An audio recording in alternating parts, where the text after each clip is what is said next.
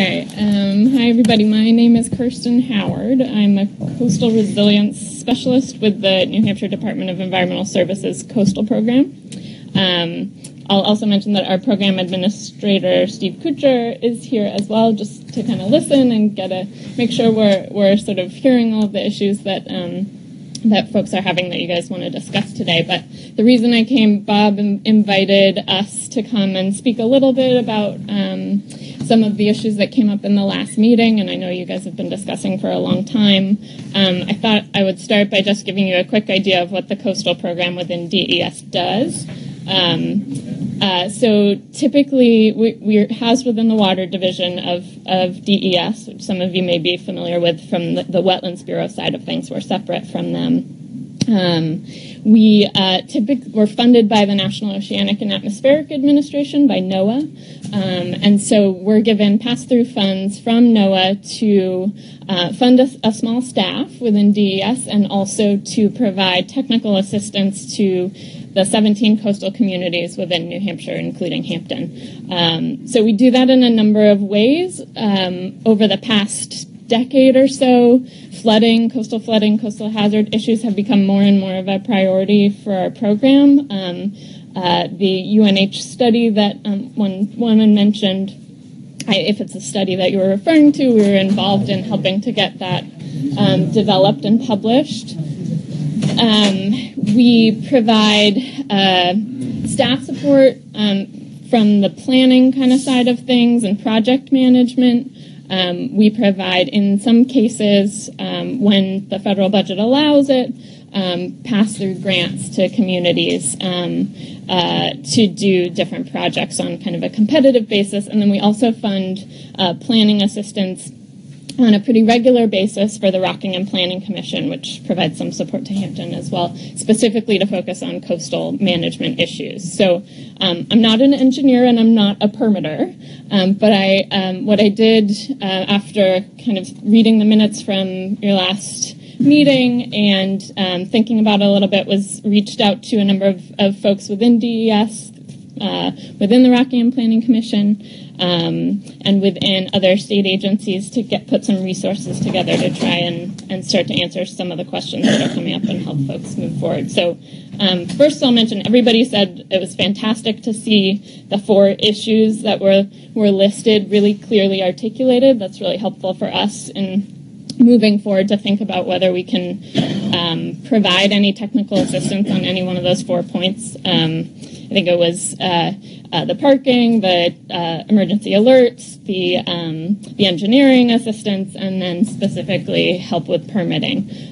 So I'm sure there's broader issues associated and obviously more localized issues when it comes to specific areas in town that are flooding, points of flooding concern and drainage concern. But I guess what I'll mention is I put together a few resources, probably not enough handouts for everybody, but I can also send them electronically to Bob to sort of help you understand what contacts are available within different agencies that might be able to help with different pieces of that.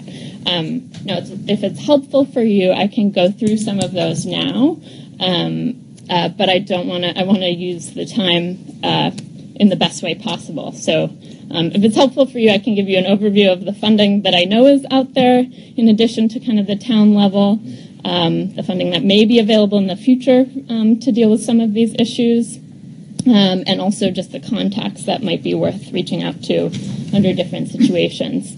I'll just mention one thing that's super relevant to your last discussion, that might be helpful for the emergency alert piece, and folks may be aware of this at this stage in time, is that in 2013 a tide gauge was installed in Hampton. Folks might be aware of that. It had some issues in the last year or so that have been fixed. It's managed by a partnership with NHDEES, which is an ocean observing system organization within the state. They work with the National Weather Service, and there's a website on this page that I printed out for folks that basically gives you real-time tide level data and then determine sort of the alert level as it relates to flooding. And there is a forecast RSS feed associated with that you could potentially incorporate into existing emergency alert systems within town. So I gave you both the links to that. You might know about it already, but if you don't, then now you do. So that might be one feature that helps you with that second item on the list. Do you want me to continue at this point and just give kind of an overview of the state programs that come up? I think so, yeah. Okay, great. All right, so as I mentioned, the coastal program has some assistance available sometimes. We don't have any competitive grant programs out right now. Last year, we did offer a coastal resilience grant opportunity that would potentially, if you were looking to do an engineering study about what's feasible related to raising roads, for example, then the town might be able to assist with that. Then again, sometimes it's a lot faster if you're able to go through the town process and get a warrant article. As the selectwoman said earlier, that might be your easiest approach. So just so you know, we'll keep this issue in mind, and if future opportunities come up for that, that may be an option. The Rockingham Planning Commission, who I know you reached out to already, I spoke with them, and they said they're happy to come to any future meetings you guys have to talk a little more. We, as I mentioned, fund them to provide technical assistance to communities focused on coastal issues, so they have a grant right now where they might be able to provide a little bit of staff support to at least help move the process forward from a planning perspective, but they don't offer engineering services. If you wanted engineering services associated with the Rockingham Planning Commission work, it would have to be sort of a larger grant, and they would hire a contractor. So again, it might be faster to go through town processes, or depends what the priority is for the group. Is there a way for you to go for federal for us, or something? For engineering specifically? And to get the work done. Yeah, okay. Or engineers or something. So I can get into the federal stuff. So typically, the programs that come to mind for federal funding have to do with FEMA, the Federal Emergency Management Agency. They run the National Flood Insurance Program, which some of you may be quite familiar with. They also have hazard mitigation programs. And so the pamphlet that I put over there lays out pretty clearly, there are only 20 of them, but I can send you the electronic version, the 3 different funding programs that FEMA provides for raising homes, for doing more culvert replacements or enlargements. There are some stipulations associated with each of those grant programs, and they typically come through the state. So the Department of Homeland Security and Emergency Management usually collects the FEMA money and then distributes it to towns. So currently, Whitney Welsh and Jennifer Gilbert are probably your contacts you would want to reach out to associated with FEMA funding. I've listed their contact information on this sheet as well. Jennifer runs the state, sort of the state contact for the flood insurance program. Whitney is our state hazard mitigation officer. So some of you might remember one of the bigger snowstorms that happened in the spring that was declared a federal presidential disaster.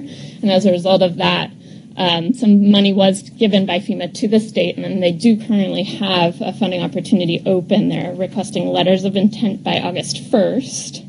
And the letter of intent has to come from the town, so you have to get your board of selectmen probably to submit that. I think they have a fairly minimal amount of money. I'm not sure what it is, but Whitney is happy to talk to you more about it. There is a match associated with all of those grants. I think it's 25%. And that money, that pamphlet lays out really clearly what it can be used for and what it can't be used for. So that's the first program listed on that pamphlet. In addition to that, the other 2 programs are funded based on the federal budget, and at the moment there isn't really funding available for that. But if there is, Whitney and Jennifer and I could certainly make folks aware of that. One of those programs is specifically related to private homes, and there are some stipulations around those programs as funding becomes available about you're only eligible for some of that funding if you have flood insurance, for example. But they're all different, so that pamphlet's great for those purposes. What did you just say about flood insurance? one of the grant programs requires that you have flood insurance on your home before you can be eligible for the money. But then the money would be able to be used to raise a home or mitigate in some way. Yep. I'm not aware that funding is available in that program at the moment, but it comes up in the next budget, perhaps. Yeah. So that's the extent of the federal funding that I'm aware of. Occasionally, the coastal program is able to apply for other grants through NOAA, and we come up with proposals associated with them. So if that were to come up, there's likely to be one in the fall, but again, federal budget dependent, so we're still kind of waiting to see what that funding will look like. And there could be potential to do some planning, some engineering design, that type of thing within that. I will say that coastal programs funding sources are not eligible to be used on private property, so that is definitely a limitation with the NOAA money for construction. So, but design, planning, those sorts of things we've done a lot of. Well, could that money that you're speaking of, NOAA, be used to like raise roads or put in fill for the street? So we haven't done that yet. With NOAA money, but I won't say no. I'm not entirely sure. It would probably be a case-by-case basis depending on where it is.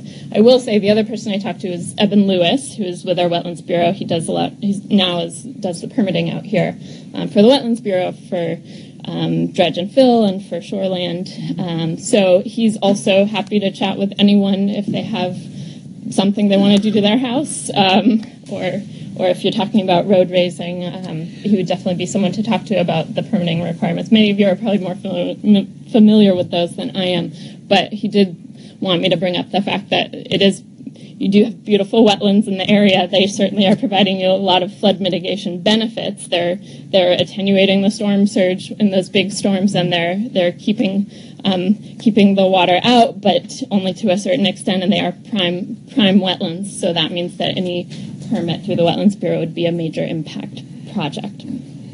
From like what you're saying, I think that's why we're all here, because if I did something to my property, say, and spent money, it's not going to do any good. The roads have to be raised. Right, somebody has to come in and say, the roads have to be raised or dredged or whatever, and then you move forward and do what they say to do. You know what I'm saying? Right. But for me to do anything to my property would be a waste of money and time because my road's flooding. Yeah, so obviously it is a group kind of issue. It's a community issue when you're talking about the road has to meet your driveway, and right. So the Rockingham Planning Commission might be worth talking to about being able to kind of come up with some quick options that have been sort of applied in other communities that are comparable to Hampton. They may so I'd definitely say talk to Julie if you're interested in that approach, and also kind of laying out what the steps are within New Hampshire planning and permitting within that realm to help folks get a better sense of how to move forward on this. Can you give us any examples of what other communities in New Hampshire have done to address this issue, both short-term and long-term? Yeah, so Hampton and Seabrook certainly are the most at risk of tidal flooding within our coastal area. So you guys are to some extent on the cusp of having to be innovative, unfortunately, about these types of issues within New Hampshire. There are more examples, I would say, in Massachusetts that might be applied. Portsmouth, for example, has installed one-way flaps on a lot of their drainage so that the stormwater will go out, but the tide won't come in. We've been looking a lot at culvert sizing. It's a tough issue with property, with the butters, but in some cases, expanding culverts might make sense, although in a lot of those communities, they have a little more they have a little more relief in the floodplain just because they're at a slightly higher elevation. I will say that I also brought a copy of the Coastal Risk and Hazards Commission report, which you guys can have if you want. And I also brought some one-pagers that have the link to it over there, so you can take a look at that. That has a lot of recommendations within it that are specific to New Hampshire, focused on flooding in the coast. It also lays out the sea level rise scenarios that the commission agreed upon with its science panel, and So that's just, some of you are probably aware of those as well, but it's part of why you may be seeing more flooding now is because that's starting to happen, and it's not going to get better based on best available science. So that's a reality that planning now makes a lot of sense for that. The other piece I wanted to mention actually is the legislature just passed a bill. It's SB 185, and passed it on July 6th. It came out of the Coastal Risk and Hazards Commission process. It will become effective in September, and it's an act extending the community tax relief to coastal properties subject to storm surge, sea level rise, and extreme precipitation. Some of you may have followed that bill. I've only really just read it closely in the last couple of weeks, so I can't really offer much analysis on it, but it does enable the town to create what's called a coastal resilience incentive zone that would then could provide tax relief to homeowners that do mitigate in some way, and also enables the town to set up a coastal resilience incentive zone fund that would be non-expiring, that could assist properties with these mitigation efforts. So, I mean, whether that's helpful or not, it's just something to be aware of. All right. Kirsten, I have a question. Yeah. If you had a home on one of these streets and your car was being flooded and everything was happening, what would you do right now? What would be your steps that you would take? Yeah, I'm definitely sympathetic to the extent and seriousness of the issues that are happening. I've been down here on a spring tide and seen how the garbage cans are floating around on the streets, and I think a woman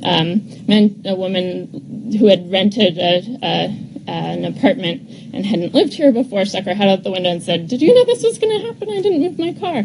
And so, you know, it's obviously very clearly a very serious issue that's happening now.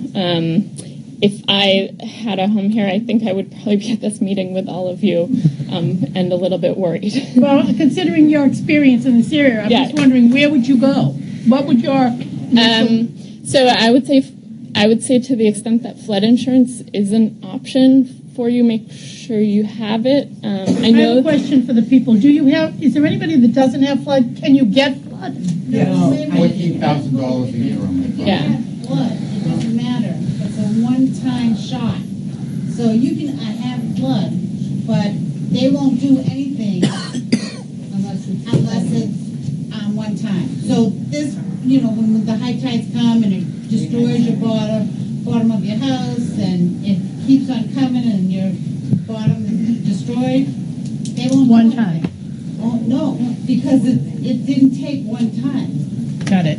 It's not like it's just and it's so expensive. disaster. Yeah. Exactly. Very expensive. Yeah. What occurs? It's And I have pictures of people's homes to share. I'm just going to answer that that's not a question that I think I'm fully capable of answering now, but I'm happy to provide you with some resources about what I think are some options. I mean, it's an issue that I think will continue to need to be discussed, and there are options out there, but I can't fully put myself in your shoes. I guess my question is, and I appreciate your question, we are the residents that live on these streets. We are the ones where our property is being destroyed, our homes, our cars. Paying taxes. So, and I appreciate your role at NHDES. I really do, and I think these folks do as well. Where would we start so that we could start being heard regarding our concerns? We know this is going to be a long process and not an easy process. Direct us on where our best resources are. Okay, so the page that I put together is the best set of resources that I have. Natalie, if you wouldn't mind passing that out to, again, only 20 copies, but I'll send an electronic version. I do think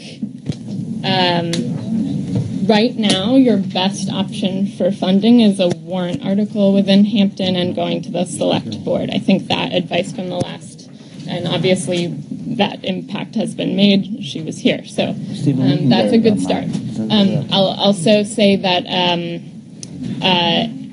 the flood mitigation program funding that's available now is probably one other option I know of that would get funding here soon. In addition to that, the folks listed there and my program will be available to continue participating in the discussion and trying to direct you to the best people. So our next, one of the calls that we're waiting on is from the DPW director, Chris Jacobs. For Hampton. For Hampton. Do you want to be involved in these meetings going forward? Do you want us to keep you or someone from your program involved? I think to the extent that that you're comfortable having us involved, we're learning to some extent along with you. Okay. So yeah, I mean, absolutely. We appreciate that. Okay. So I do have a question about, and that, I guess it should have been the select woman. March is a long way off, and it may fail in March, and it may not pass, and then we would have laid all of our eggs in that one basket. Yeah. So what can we do, setting that warrant aside? What can we do to be more proactive to get things moving? And I agree, it is going to be a process. Yeah. But there's a lot of risk with that particular path. So what other path do you think we should focus on? Yeah, so I think the flood mitigation program the hazard mitigation program funding that's available now, if folks can get a letter of intent submitted by August 1st, that's really probably the fastest way to get money. And is that individually or is that collectively? The town submits a proposal. Okay. So it could be an individual, it could be a group that is behind that proposal, but the town has to submit it. I have one thing to say. It's the people who own and live here year-round that have got to do it. Because even though I own, I'm not allowed to vote on anything precinct or local. But I own property and I'm in a position that you can't do anything. Sorry, go ahead. No, it's just one of those things. One of the issues that I've seen is when you fix one problem, you create a problem somewhere else, because water has got to go somewhere. Yeah.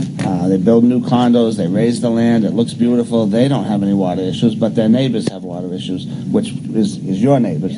And they put the gate up down by Brown and Church Street to stop the water from flooding that area. Well, that water's got to go somewhere. So I think these little things that you're talking about are great to start with, but we need something major to, whether it's a levy, I don't know what can be done nowadays. I know that the Environmental Protection Agencies make it very hard to do a lot of the stuff. I don't know what can be done, but it's the little things will be great in the beginning, but I think we really need to go for huge. Chuck, if I can just update the board. Speaking with Chris Jacobs this week, he is pulling the plans for the Brown Ave area as well as all the streets west of the police station, and then he'll be back in contact so that we can set up a meeting to start to talk about what can be done and also possibly the warrant article for March. But understanding what Frank is saying, you're right, we can't put all our eggs in one basket. So reaching back out to your group I think would also be helpful, and then even if we have to go down different avenues and start planning moving forward. Yeah, I mean, taking advantage of every avenue there is probably one of them will hopefully work out. I will say there are some folks within more outreach-oriented groups that are interested in kind of promoting this issue and making it more of a priority within the different bodies within the state agencies within the legislature, and so the New Hampshire Coastal Adaptation Work Group is one website that I linked to. It might be they would be interested in discussions or workshops. We have in the past been to workshops where we've listened to folks planning in communities in the Miami area or in North Carolina or in areas that were affected by Superstorm Sandy, and listening to how they have dealt with some of their flooding issues and rebuilt in a different way. And so that could be a potential option. But again, like you said, I think it will be a process. The other piece that I think is really helpful for my program, if you do want us to assist you, is the more developed a proposal you can kind of put together around those 4 priorities or whatever they may be, the easier it is for us to sort of make the case when funding becomes available. So, if folks can flesh out what exactly those engineering services need to look like and where, and what specific kind of permitting questions you think would need to be addressed in permitting technical assistance, that would be really helpful for us. We can help with that to some extent, but it kind of has to come from you guys. Are you familiar with the study at UNH about the effects on groundwater of sea level rise? Yes. Can you address that a little bit? Sure. Actually, so for those of you who aren't familiar with it, Jennifer Jacobs and Jane Knott at UNH have been working with a group called the Infrastructure and Climate Network for Transportation Issues or something like that. One of the issues associated with sea level rise is not just that you'll see high tides, it's that the groundwater table is going to get pushed inland and up along with that kind of that seawater moving inland. So they're doing a study to basically understand under different sea level rise scenarios where that new groundwater table will be. It can help inform work around saltwater intrusion in your drinking water sources, and also infrastructure and ecosystems that would be affected by higher groundwater. There are certain communities in the coast that are more affected by groundwater rise than sea level rise.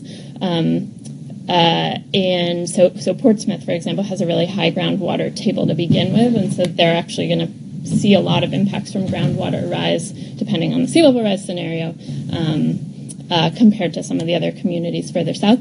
My program is actually working right now to get a grant to make that data more publicly available on maps. So I'm not sure if you did work with Jennifer or were involved in any of the discussions as they developed that data, or if you just saw it in the news. But no, I'm not on that. We've had connection with her of the community rating system, which is a work in progress. So that's Jennifer Gilbert, I believe. Yeah. Yep. 2 Jennifers. Yep. I think they've both been here. There are lots of Kristens and Kirstens too, so I'm Kirsten. And I'm sorry I put it No, in. that's okay. Weren't you an American Girl doll at some point? That's true. I have a question. Have you gone before the selectmen yet? Have you made an appointment to do so? We have not. We were, Fred Welch did call me on June 30th, asked me to hold off going before the selectmen until we could meet with Chris Jacobs, Chris being an engineer, and having 3 additional engineers in the DPW group. I was just thinking about that letter of interest by August 1st. Perhaps that might be something that Chris Jacobs could have a hand in while because you don't have a lot of time, it seems to me. You know? So do you know if there's a format to do the LOI? Yes, I included the link on this handout, and it's actually, I looked at it, it's a pretty simple form. Okay, great. I'll send the electronic version, then you can just click right to it, because it's kind of a long link. Yeah, that would be helpful. I know that's what I was wondering. Is there a certain format, certain information that we need? Yeah, I think you attach a letter, but you have to fill out the form. And I'm going to tell you, we've worked with Chris and Jennifer on different things, and they're super. Awesome. They really are. So they're very professional, and they know their stuff, so it's good. We will. Hampton's very lucky to have them. I can't speak for the group, but I'm going to assume that we probably want to do the letters of transfer. Yes. My husband and I are residents down on Bragg Avenue. We have very similar issues down there. But I'm thinking, obviously, most of you seem to be from the Brown Avenue area. You have from all different places. But do we have a list that we could put our names on? Before you leave tonight, please give me your name, address, and email I have a grant question. All these grants that we're talking about, free money, are they matching? Are they most of them matching, or? Depends. one that you would submit a letter of intent for would be a match of 25%. The only reason I say that is because anytime town's concerned about two things. Yeah. They're concerned about tourists and they're concerned about schools. So a lot of these are vacation homes. They don't care about our vacation homes. A lot of people own 2 homes. Guess what? They don't care about us at all. And stuff. A lot of us aren't voting. And so anytime the town's going to have to come with 25% when they vote on it, they're probably going to say no. So I think we're counting on that kind of money for that. You know what I mean? It's going to be real hard to get people, unless you can use that saltwater thing or something that's going to affect them. It's going to be real hard to get the towns to match money. If you're talking $10 million and the government's going to give $7.5 million, the town's not going to do $2.5 million unless it involves school. Now, if the boardwalk is flooding, that'd be a whole different story. We'd have hundreds of people in here. We'd have things done so quickly. You know what I mean? Well, you say that, but most of the people on the boardwalk do not vote on the beach or in the town. They're not from. I wouldn't care. But the town of Hampton understands that more than a third of their tax base comes from Hampton Beach. So we're definitely. I think they're going to get that anyway. I think they're going to. Well, not if your houses won't sell because they're underwater. On my street alone, there's 15 homes, a lot of tax revenue. Nobody goes to school, even if they do, who cares? But that marsh was put there to collect tax dollars. Now we have a problem with the flooding. It's man-made. There's a flooding problem. I can't fix it. I need to fix it. I live there. But I'm going to tell you, I've been on the beach a long time. Probably a lot of you, maybe longer. But we have the best select board that really works with the beach. When we need things done, they work with us. So I think this is the time to get things done, to move. If you've been here a long time, you've seen some really tough boards to deal with. And not just 1 or 2 selectmen, but 5 that were tough. Well, we also have Senator Ennis that's on our side. I spoke with him this evening, and he apologizes for not being here. He's been ill, but he's very, very supportive to our cause. And I spoke with Nancy Stiles last week as well, and I'm waiting to meet with her.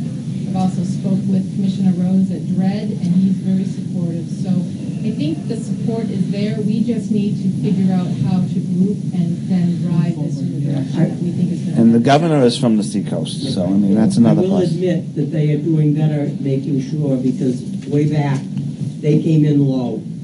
They should have come in higher, and whatever happened, now they make them come in at the height they were supposed to. Because when they did Brown Avenue to bring it around, all the manhole covers were put in. And all of a sudden they had to cut them down because they were 3 feet higher than the road. So they cut them down in order to put the road in. And that's part of And there's really no solution for us. That is one of the problems. Yeah, it is. I agree. I'd like to talk to your comment a little bit if I could.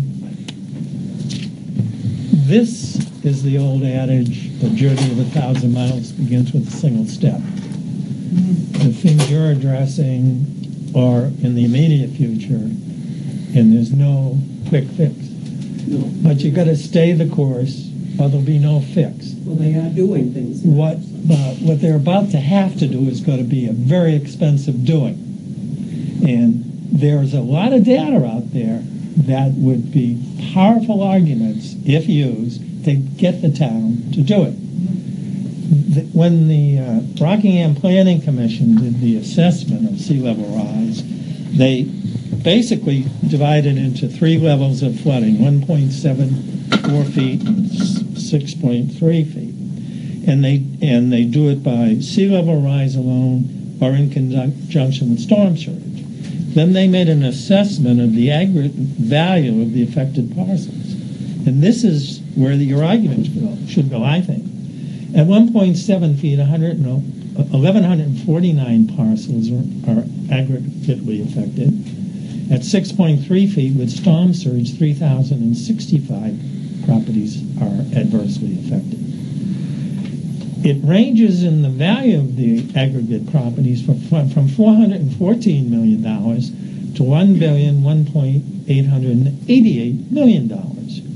What's even more interesting in this is at 4 feet, with storm surge, the aggregate property assessed value affected is nearly the same as it is at 6 feet.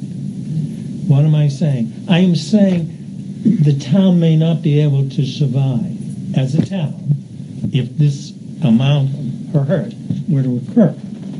A second argument you might want to get into is the Sea Level Rise Commission, the state forum, came up with a couple of interesting figures about the 17 towns that Kristen referred to. Said the population of those towns is 11% of the state. The gross domestic product of those towns is 25% of the state. You also have the state heavily invested on Ocean Boulevard. The state has an enormous dog in this fight. What you're going to have to do is work toward the theme that everybody in this town is as affected as you are, only differently. And you'll reach them only when you're convinced to not do it is going to be more expensive to them individually than to do it. It's going to take time. It's going to take a lot of effort, but I think it can be done. You people are the engine driving this, and they will not ignore a large group. But you're going to have to sell it at the a couple of other things I would mention. Stephen is the chairman of the budget committee. If you are interested, in the fall when the budget committee starts meeting, those meetings are live televised. When the DPW director goes before the budget committee and presents his warrant articles and his line item budget, look to see if there's money proposed for these issues to be addressed at all in terms of engineering studies at this point particularly. You also should take into consideration the amount of taxes that the people in this room pay, regardless of whether you leave here or not. And you need to probably tally that up and bring that with you. There's a lot of taxes in this room. That's what my question is. Isn't the village paying more taxes than other sections of Hampton? So why shouldn't we get our money's worth in regards to that? Well, the village district taxes go toward it goes to the entertainment and the advertising for the village district. So that's separate. For people that own homes, I think that we have to deal with that situation before you deal with anything else. You're bringing in money for the recreation and stuff like that, and that's fine. But where's that money going to? I'm a little confused with that. I think she's saying that you have to take care of the homeowners that are paying the taxes to fund all this stuff and to enjoy the beach instead of bringing in tourists. And that's great, but you got to take care of the homeowners. Because if the homes are not good or proper, then you're not going to get these people trapped anymore. Oh yeah, no, I agree 100%. So then that also impacts the M&R tax to the state, right? Because that's rental property, so then that also goes back to the state. Mr. Chair, yep. Could I speak? Somebody in this group when we had our last meeting, mentioned that in Salisbury, Massachusetts, the Corps of Engineers, Army Corps of Engineers, built a wall, and there was a lot of federal money used, and I think that somebody in this group, maybe the group leader, should contact the selectman or mayor or whatever they have in Salisbury and ask them, how did you do this? And also, what did it cost? Some round number. Because are you familiar with what they did in Salisbury? To some extent, and actually Julie LaBranch is pretty familiar with that project at the Rockingham Planning Commission. She said she'd be happy to share some information about it as well. I think it's gonna, as far as starting at the village district and then the town, you're talking a big project here, and I think we're talking federal government assistance, not trying to get it out of every taxpayer that lives here at the beach. It's got to come from higher up. Donald Trump. So I actually know about this. We need some of that. They had a meeting, the Commonwealth of Massachusetts, and I met with Fred Walsh down town meeting. They had a meeting, Commonwealth of Mass and U.S. Army Engineer Corps, and they get funded. They got 70%, and the taxpayers only had to pay 30%. Yeah. So, and it was because of the Massachusetts, and they had this didn't take a long, this took almost 11 years. Yes, but So, they got it. And It like, works. if we do have like a warrant article for the engineers, what I was told, that even if we do get a warrant article and it's put on they can get the engineers, they can do the study, but then we have to have another warrant article to get the funds. Oh, So we yes, can and go through that. But I think that what I'm saying is that, as all of you that aren't from New Hampshire, that come here for the summer and pay big taxes on your properties, the way New Hampshire is set up with no sales tax, no income tax, so that all the money comes out of the pockets of the people that own land. And it's difficult. It's difficult. You can't keep going to them and saying, we're going to double your taxes on your house because we need all this money to build whatever you need to build. I think that the federal government has to step in, and perhaps you should be contacting Gene Shahan and Kelly. Hassan. Yeah. Kelly can't help you now. Not anymore. But I think you should be. I think you should be asking those people to get involved in this because they're your federal representatives from this state, and the government of this country is to serve the people as well. And I think a project that big, and I think that's. I agree.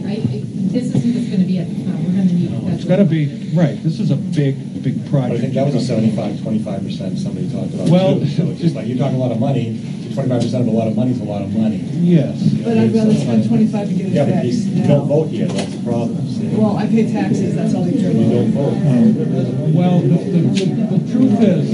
the truth is that before I moved to Hampton, I lived at a lake where there were a lot of people that were from out of town, out of state, and the way it works is that for you people that don't vote, Thank you. the selectmen in this town represent you, okay? And that's the way it works.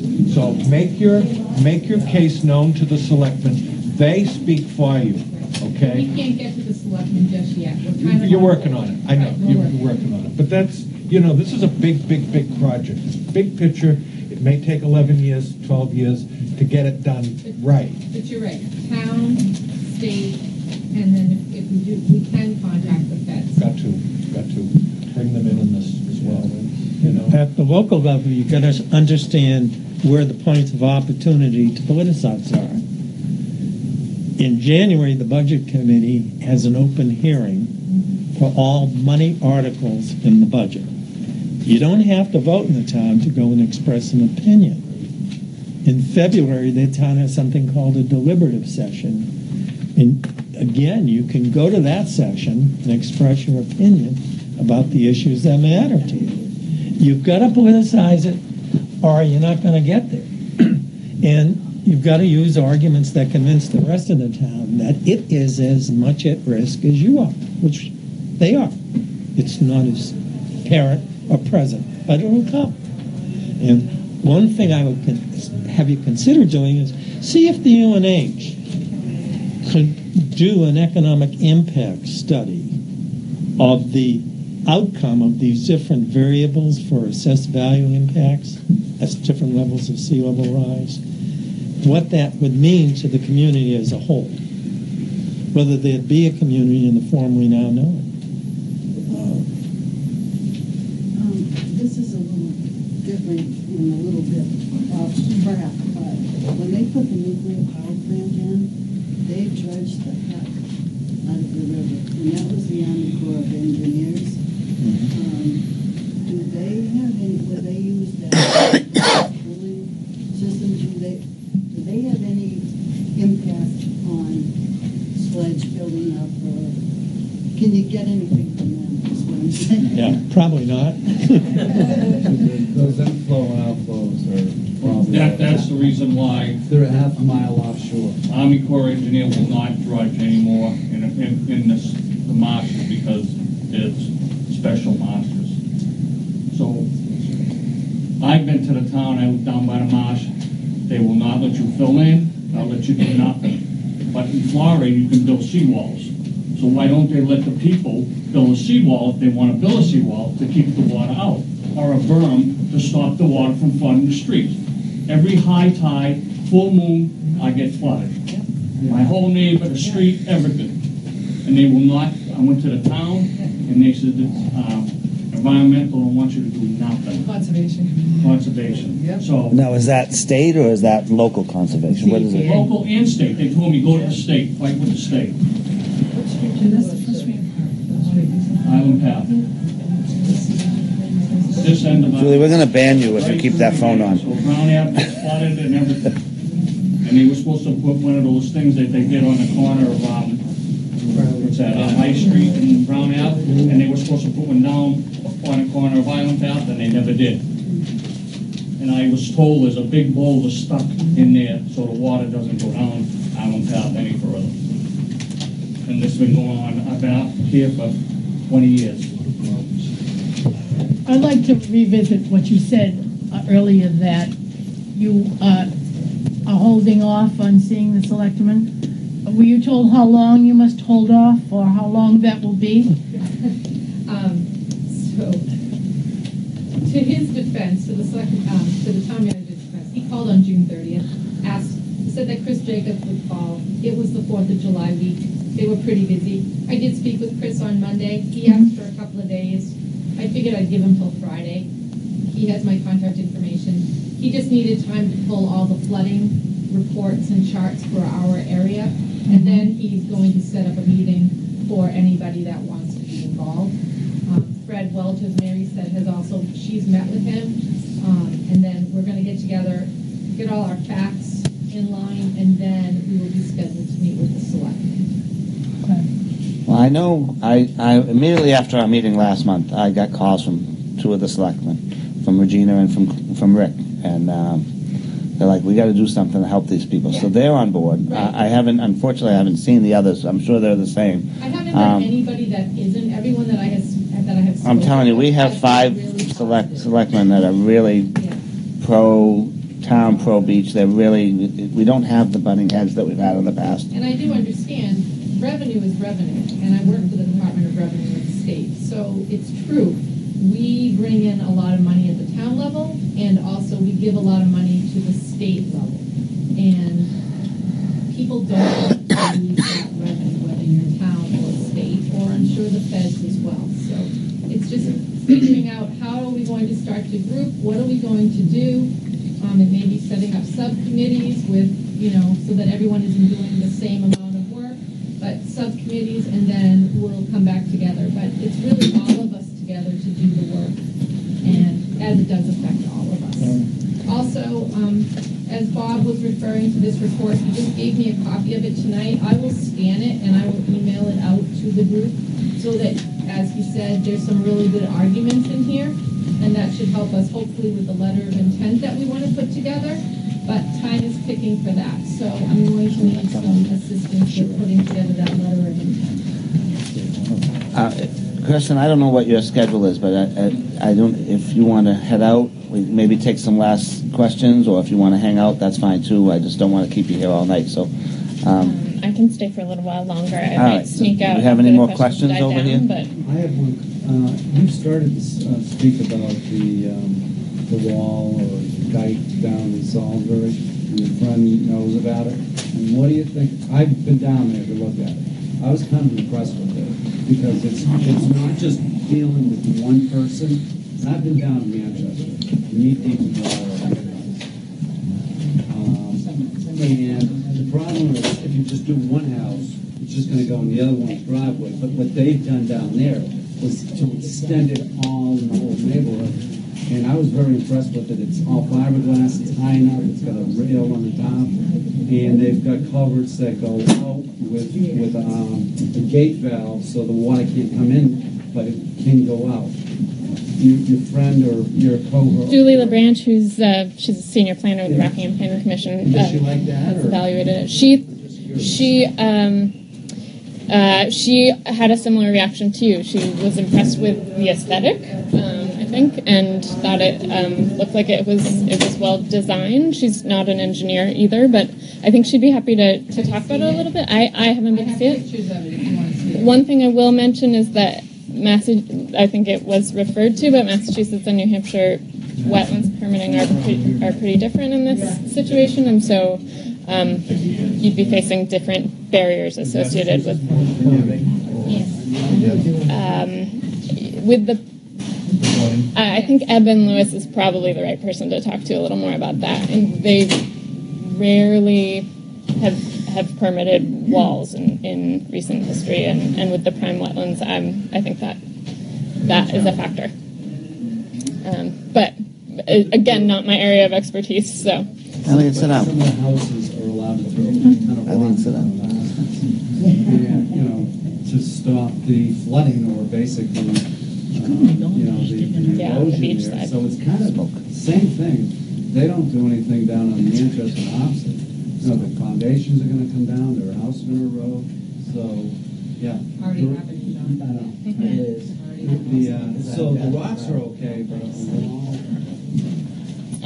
again, Eben's probably the right person to chat with about that. He would say it's very much a case-by-case basis. Typically, within the hierarchy of wetlands permitting, riprap rock is favored over walls. That said, that's outside of a prime wetland area. So as far as he's in the Portsmouth office. Again, his contact information is on that sheet, and he said he'd be happy to chat. I have a general question for the group. There are other people we could invite if you're interested in coming and hearing. This is one of the advantages of having a village district as a governmental entity. People will respond to the invitation. And we're televised. It's not live television, but Channel 2 will carry these meetings, which is another way to get your message out to a broader public. Channel 22. Channel 2 is a more highbrow Massachusetts version. Well, do you think that we could invite Julie LeBranch here next meeting? Sure. And Julie's been here a number of times on the community rating issue. If she could come in our next monthly meeting, which would be the second Wednesday in August, a lot of you would still be here, and you could ask her about that project and get some more specifics about the Salisbury thing, because that's the thing that seems to be the solution of where we should be going. I would say it's definitely worth having a conversation with Eben if you want to head down. Invite Eben as well. He knows the prime wetland more, and very interested in The Rockingham Planning Commissioners just going into office. The executive director now is retiring, so maybe we should invite him along with Julie. Yes. If they're willing to come. We usually like to get their response before announcing it. Just a suggestion about the discussion. I don't want to intervene in whatever direction you want to go, but before you start asking people to come in and talk about solutions, I think you really start to understand the problems better and the engineering options that you may have before jumping to, we need a wall, we need this. Because you really don't have all the data for that yet. And it's just, anyways, you don't want to waste other people's time to jumping ahead of yourself and investing a lot of time looking at one particular option when you think others that are out there that will provide a better solution in the long term. So just something to think about. All right. And so Julie did mention if you talk with her, she may be able to, within existing resources, compile a suite of a set of information that would sort of help to lay out the issue, help you understand what questions you need to ask. It sounds like the DPW is interested from an engineering perspective. It's definitely a good idea to have a conversation with them. Yeah. We all have a wealth of information, but we don't know how to compile it and put it in the right terminology so that we're speaking the same language as the engineers, as wetlands, as permitting. So we only know what we know. Right.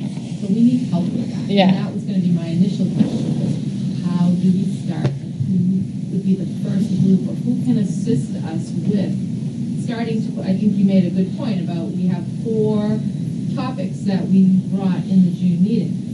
But how do we articulate those so that we can start to get what we need to get these problems solved? Yeah. Well, our program and the Rockingham Planning Commission are the types of programs that help with that kind of translating and that kind of sort of proposal development and sort of putting into the right speak, so to speak. So I can continue to be involved, and I'm sure Julie would be willing to help too. I think in addition to those 4 things you mentioned, Steve's point is really good. There's almost like a bigger question of like, is the flooding issue drainage, and title and kind of and where is it specifically. And there are maps out there that show a lot of that data, but to make sure that this group is on the same page about the fact that, you know, the issues are drainage here and title here, and depends on the We're also not the only group. There's a Green Street group right now that has already been to the selectmen at their past meeting. So there's a whole nother flooding issue that's being looked into in the Green Street itself. Up near Kings Highway. Yeah.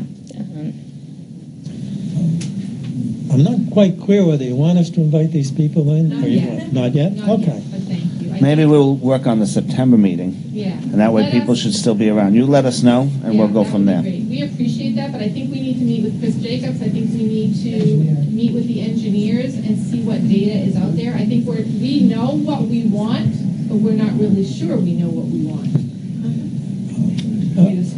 On an optimistic note, a couple of years ago, there was a Warren article to do away with commercial rubbish pickup.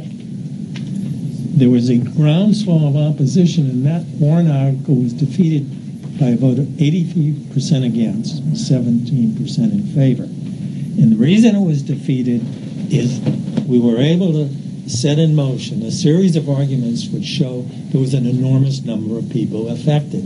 That's what you have here. You've got to convince the people uptown that they have the problem you have, which they do. It's just in a different form, but you've got to sell them to get the Warren articles passed. Good luck. All right. Thank you very much for coming. I appreciate it. Thank you, Chris.